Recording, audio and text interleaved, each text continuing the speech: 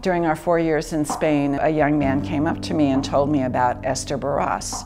He said, she is the most influential Protestant lady in all of Spain and you need to meet her.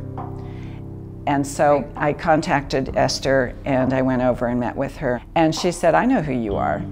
You're with Campus Crusade and you lead people to Christ and you teach people how to do that. And she said, no one has ever taught me how to lead someone to Christ and I've never led anyone to the Lord.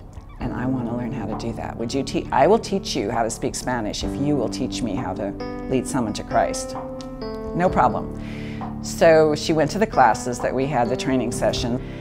And when it came time for us to go out witnessing, we went to Retiro Park in Madrid. And so we sat down on a bench and we prayed that God would bring someone to us that was looking for a personal relationship and that Esther would be able to lead this person to Christ. Plonk, somebody sits down on the bench, at the end of the bench. And I look over and it's a lovely Spanish señora. And so I started talking to her in my still not perfect Spanish. And so Esther took over and we did a modified survey. And then Esther told her a little bit of her little story and asked her if she would like to know how to know God in a personal way. And this lady said, I can't believe that I sat down on this bench next to you two.